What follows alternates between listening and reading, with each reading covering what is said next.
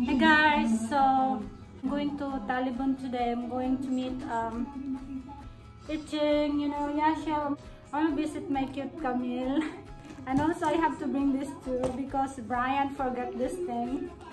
When he came here for Tia's birthday, he didn't know that he brought this one in the kitchen and he didn't put it back to his car. So yeah, I'll show you guys kung ano to. It's a drone. Lahat na tinanong ko kung ano, sinong nakaiwan ng ano dito. And then, yung mga bisita ko wala daw. I asked Josephine if sa kanila ba to, but sabi ni Josephine hindi daw. But when he called Brian, sa kanila daw to eh. When he called Brian, he said that he forgot that he brought this one out of the car. So ito yun guys, drone ni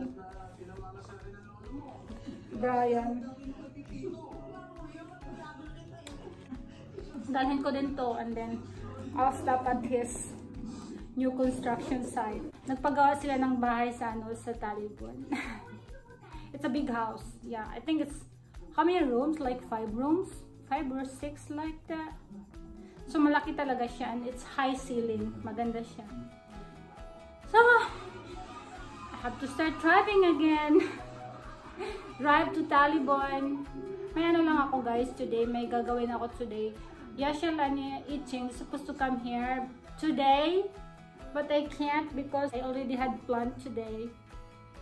Kaya hindi ako pwede. Ayoko kasing iwan yung bisita ko guys. Nakakahiya naman pag punta sila dito tapos ako wala, diba? So hopefully by Monday, nakapunta na sila dito. And it's so hard because I can't drive. And then my old driver, he don't have license. And then the old guy that always driving, he has arthritis. Masakit daw yung tuhod niya, hindi na siya nagda-drive. So yeah, hindi naman ako pwedeng kukuha lang ng kahit kanino kasi di ba may asawa din ako. Especially kung bata pa, magselos yun, my god. So yeah, see you there, see you Taliban, see you there guys.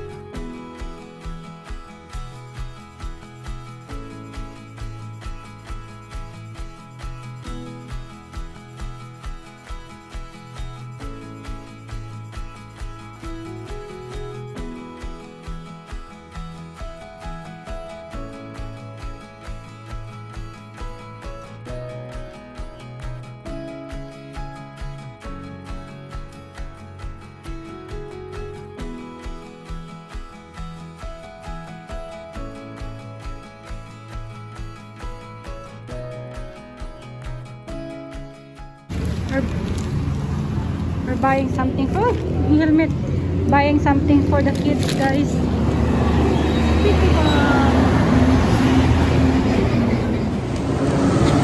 Bahay, papunta kami bahay ni Camilo sa natin. You sold that? You sure? Oh, okay. You hungry? No, na. She's hungry. So guys, we're going to stop here because I want to buy some fish.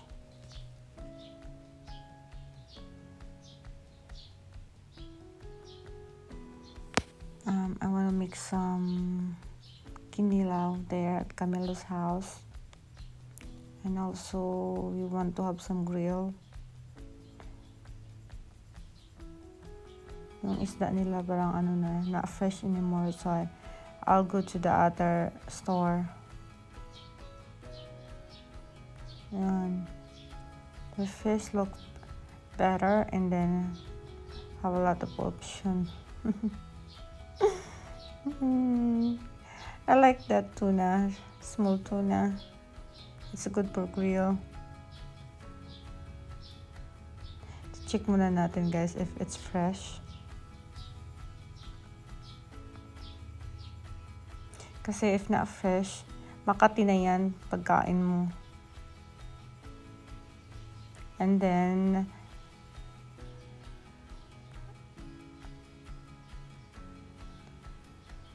ang tendero guys, he offered me to give me the fish. Nasa box daw. Mas fresh daw yun.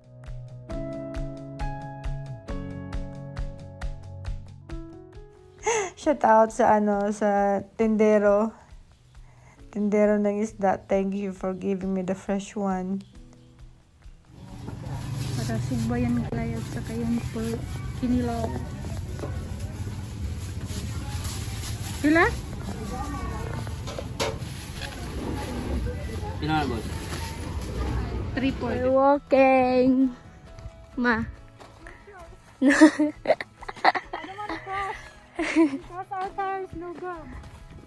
So guys, lakad tayo to.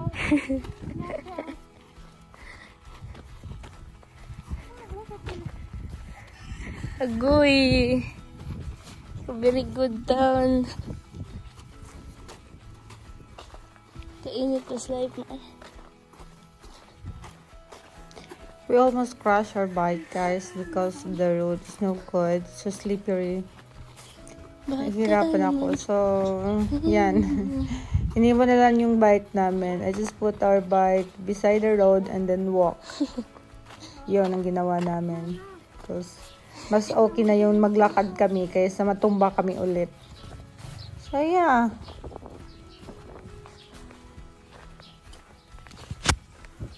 Nako.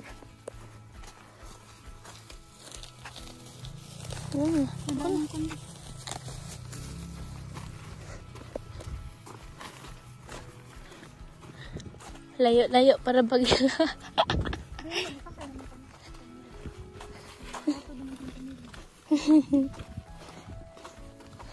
Uy, may bayabas. Ay, bayabas. Ay. Masa din ni ma? Paano magbayabas?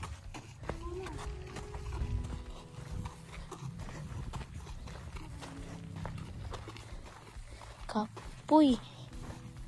Ma. Kapoy.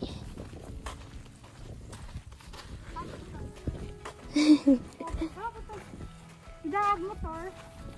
Wala may natumba.